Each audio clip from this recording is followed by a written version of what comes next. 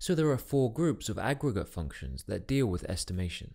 Generally speaking, estimation allows us to perform a calculation quicker but with less accuracy. The Cardinality Estimation group enables us to estimate the number of distinct values in a set of values.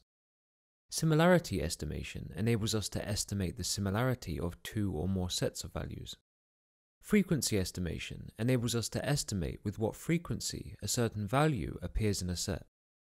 And Percentile Estimation enables us to estimate the percentile of a set of values. Let's kick things off by looking at the Cardinality Estimation group. So why use an estimation function if we already have the distinct keyword, which when used in conjunction with count will give us an accurate and exact output of the number of distinct values in a column? Executing a count distinct operation requires an amount of memory proportional to the cardinality, which could be quite costly for very large tables. So Snowflake have implemented something called the hyper-log-log cardinality estimation algorithm. This returns an approximation of the distinct number of values of a column. The main benefit being that it consumes significantly less memory and is therefore suitable for when input is quite large and an approximate result is acceptable. When compared with count distinct, the average relative error of Snowflake's hyper-log-log implementation is approximately 1.6. This means that if count distinct returned 1 million, hyper-log-log would typically return a result in the following range, which is plus or minus 1.6% of 1 million. There are 6 functions available to us. The main one we'll take a look at is called HLL, short for hyper-log-log. The others allow you to perform more advanced use cases like incremental cardinality estimation, an advanced topic that's out of scope for this lecture. In this code example, we're seeing the more human-friendly alias for the HLL function called approx_count_distinct.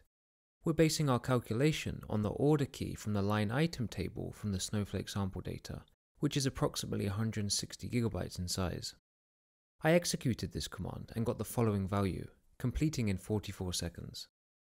If we now compare this to a count distinct on the same column, we see the accurate number of distinct values is exactly 1.5 billion rows.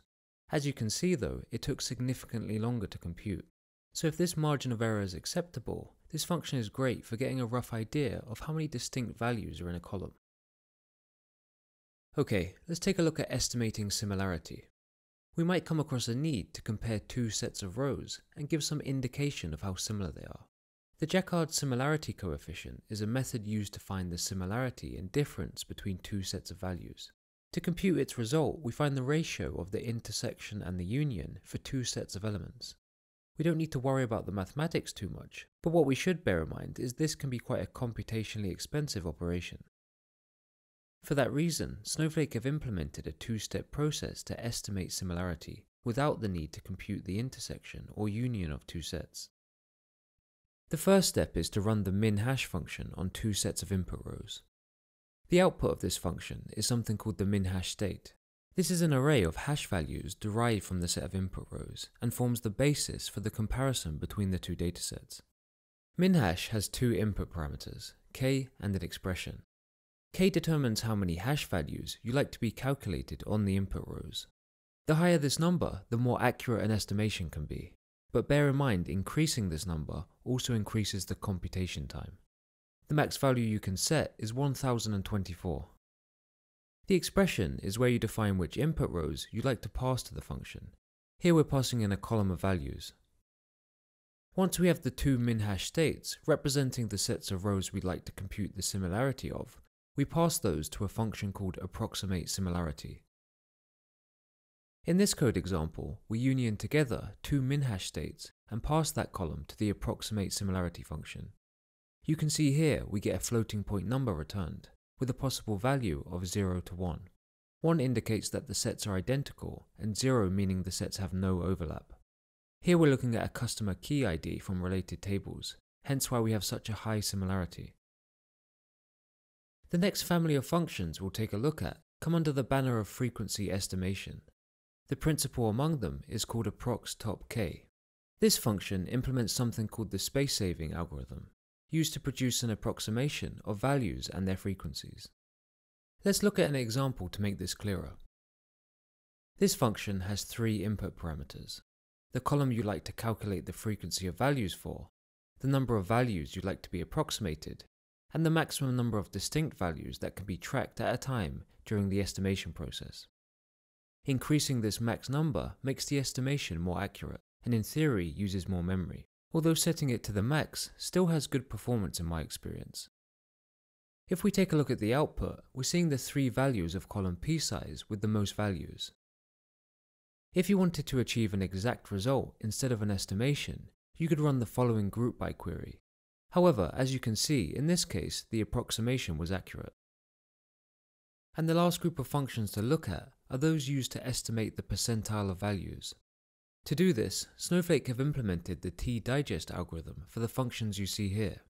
Again, accumulate, combine, and estimate are either helper commands or produce intermediate steps of the algorithm, so we'll stick with the main function which does it all, approx percentile.